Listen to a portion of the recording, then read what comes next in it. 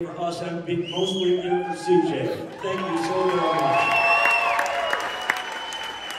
And the length of time I've been in this band, me and CJ had kind of a comedic, humorous banter between each other, both on and off stage.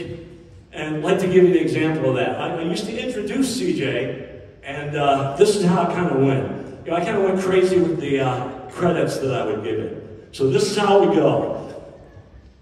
Bear with me if you would. On lead vocals. Yeah.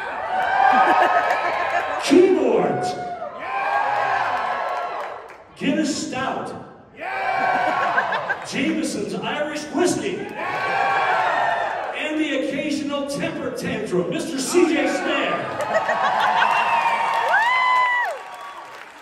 And of course, he would respond back like this.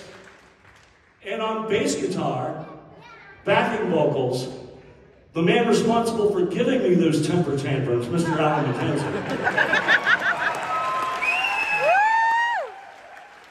Yeah, that's true.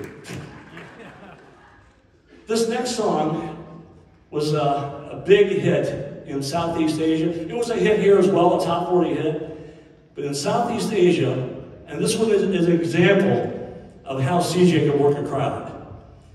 We would play this song over there in Indonesia, Malaysia, Singapore, India, and it was a huge hit. Crowd knew all the words to it.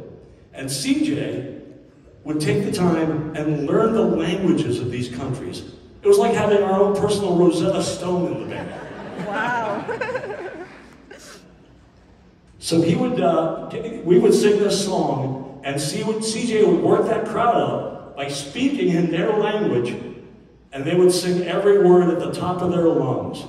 You see, I'm shaking my head. I'm not used to this public speaking thing. I could never be a comedian. But anyhow, that was a perfect example of how well he worked a crowd, and it was a wonderful thing to watch. So with that in mind, let's hear big and loud, all the way up to the heavens, how much we love him. Love you, CJ.